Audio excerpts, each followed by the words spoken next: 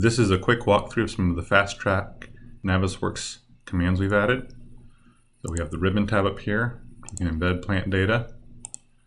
Also, the property is now generated when you select the item. It'll create the Plant 3D tab if it's not there. And you can see we have added the PNP ID if you need to locate it, the PNP GUID, which is helpful for tracking items. Also, we're formatting the units where possible. We have the length.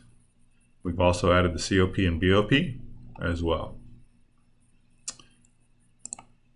As usual, hyperlinks are available. So if there's an item with a hyperlink, it'll convert the format automatically. You can look at the datasheet property here.